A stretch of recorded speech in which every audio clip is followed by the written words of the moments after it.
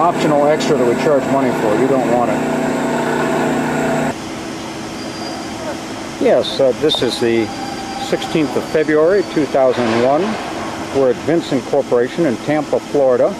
This test is we're going to run various produce waste here. The test is done for Albertson Supermarket. We've been working with Ken Simmons, John Pelletier, and Laura Kidway in Boise. Normally a Vincent screw press is designed to get the most juice extraction, highest possible yield for, say, a apple juice or grape juice processing. In this case, we've redesigned this machine to make a very light squeeze. The intent of the machine is quite a bit different. We don't want to squeeze all the pulp down into the sewer. Instead, we want to remove merely the loose water, something that would be sewer acceptable. At the same time, we're going to break up trash produce, spoiled produce, waste in a manner that it can be handled in a plastic bag, that it won't be broken up so you don't have people crawling in the dumpster for it, and it'll increase the bulk density by breaking it up, thus reducing loads going to landfill. This machine works with an auger, and the silver bar you see right here is a breaker bar to help break up the produce that is thrown away. It will also catch plastic bags if they're inadvertently thrown in there. That's the one bugaboo we have with the machine. We can't accept plastic bags. This is the action of the machine, and the produce broken up will come out this door right here. Right now we'll throw in some oranges and show you what it does to get it loaded with oranges. We started this testing a couple days ago and found that, that's fine, Paul, that we didn't have enough capacity, but as you can see, this is taking it away very rapidly. These are spoiled oranges. We're already getting juice out, and pretty soon this door will open. We've got an extra heavy weight. We haven't tested this before. We think we got the right weight. It's about 3 times heavier than we ran before. Normally you would have a hose connected to this outlet going to a floor drain. Here's what the oranges look like coming out. We've already pretty well cleared the machine. Here's some of the action. There's the juice we got from the oranges. We're now going to do a box full of these tomatoes. They're actually pretty good. They won't get too much juice from them.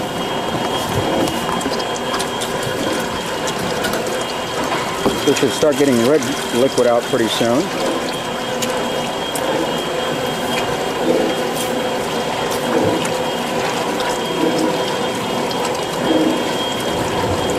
We are getting the high capacity we wanted. We checked amps. 2 days ago we were running 9 amps. Now with triple the speed, we've only gone up to 10 amps. This machine, the motor's rated at 12.8 amps. It's 1 horsepower. The gearbox we're using is way oversized. It's good for 5 horsepower, but it was the best we could find yesterday morning.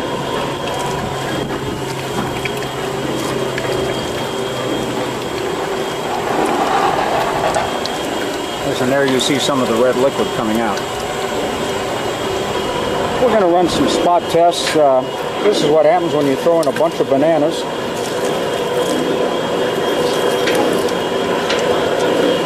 And nobody's want to, no homeless is going to eat those. Here goes some whole heads of cabbage and lettuce, that sort of thing. Edward, what are the amps running?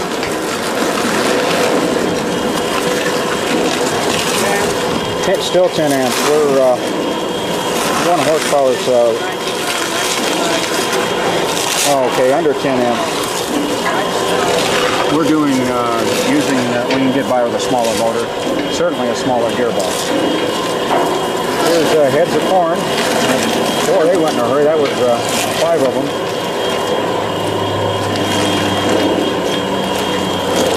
Go ahead with the celery. And you want to grab the celery? Oh, and so a little what's coming out here. bananas. There goes the celery.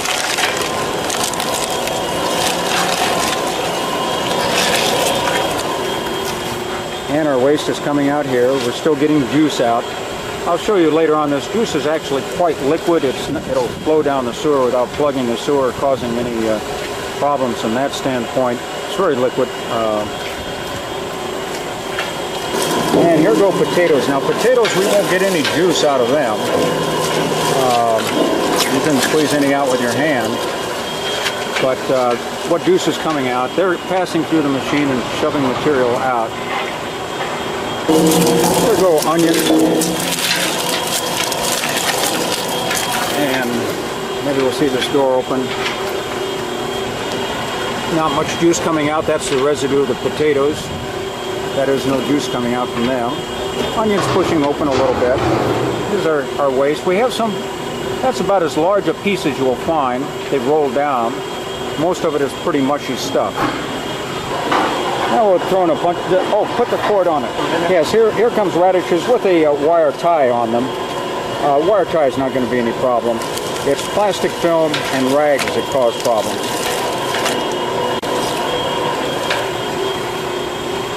And there's a piece of potato. We're now going to throw in a bunch of oranges just so you can see a little more of the action here as material goes through this machine. The weight creates pressure to hold the door. The heavier the weight, the more juice you squeeze out. And I see a combination of tomato, orange, every kind of juice coming out right there. Now, next we're going to show you what happens if we run something with the plastic bag in here. Yep, just throw them in.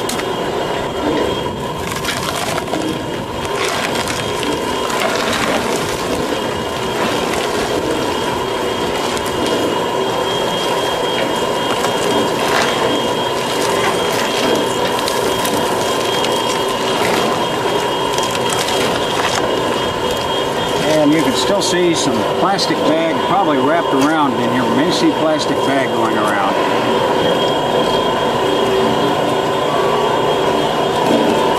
Okay, we just threw in the bag of bags, and now we're throwing in the rest of our oranges. I don't know if you'll see that 2 bags probably isn't enough to cause much of a loss of capacity, but everything's still working apparently fine.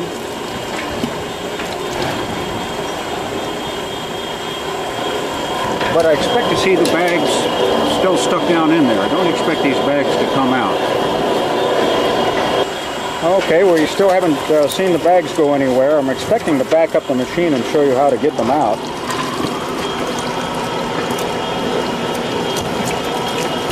Our breaker bar concept works real well. It goes right through the hopper. There's the other side of this breaker bar.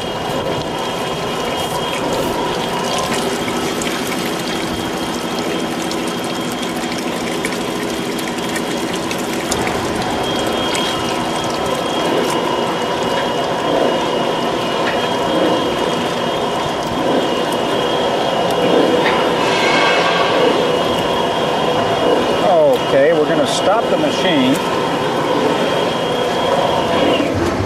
and reverse it and see if I can bring a plastic bag out again. See some tomatoes coming back. There's some orange coming back. No sign of the plastic bags. I don't expect them to get through, although it looks like they could have. That is, they aren't stuck where they should have gotten stuck. Going forward again. And here we have the broomstick test. If we somebody put the broomstick in there,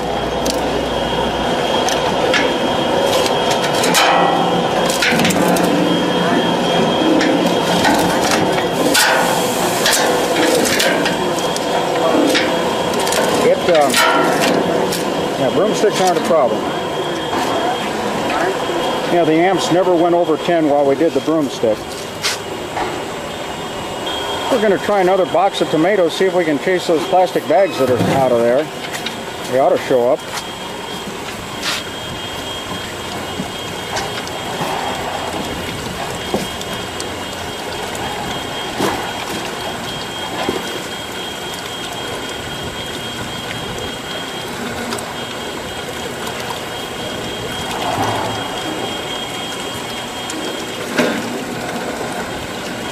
Be sure to tell me if you see the plastic bags, okay. Edward. Still got some pieces of broomstick. They'll eventually make their way out. This is not a positive displacement screw press. That is, there'll be a lot of churning.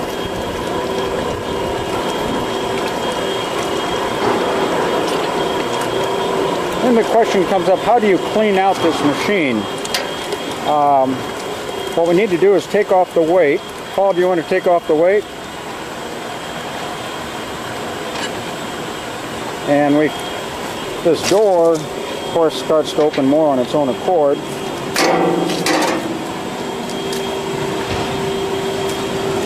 Here you can see the perforated screen that we're using. We selected a heavy screen for abrasion resistance. We normally use a slightly lighter. The amount of filtration you get won't change much. There's a screw turning around. Those bags may have snuck past us. They may be wrapped around the shaft in there someplace. Looking at the machine, we're getting some water and bleach. There's a motor with a reversing switch on it. There's your gearbox. And we've been feeding in. There's that breaker bar. The screen surface is right there that we were just looking at. And here's the door without a weight.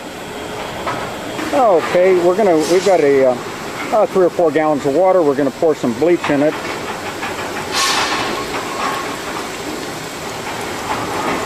And we have a bag of ice. Okay, here goes the ice. Oops, there would have gone the ice. Okay, Paul, if you'll pour in the water. And could you, okay, the amps are still 9. Okay. Yeah, we're down at 9.3, no load. Making water coming out there. Oops, and we're getting some ice out here. So it didn't take nearly that big of a bag of ice. And when we throw in bleach, finished off the last gallon of bleach there. And that's what we have. Machine ready for the weekend. Okay, we just tried to lift the bag, and of course we can't. We put way too much stuff through there. The only reason we overflowed this pail was the 3 gallons of bleach and water we threw in. The bag is heavy from, we did run quite a bit of produce through there, and so obviously somebody's going to have to change bags. For what we did, that's probably about 3 bags full, not 1. Supposed to be against the wall. No, we had to cut the screw short by about a half a flight to make it fit the gearbox. It was a. Oh, and you'll see some other things here on this screw. We had to weld on it. It was an experimental screw we had in the lab, and we had to restore it to more or less a normal configuration. You heard some scratching when we first started up. That was because of this screw not being what would be a normal screw. It's also short back here, so we dealt with produce. Normally you won't have this at all. The screw will go back. That's a machine shaft that belongs inside the gearbox, but this was a special fit arrangement. We could put wheels on this stand, and that's it's running on 110 volts. This is just an extension cord. We did hook an ammeter in the way. It's plugged into the wall in the factory. We've got the factory's off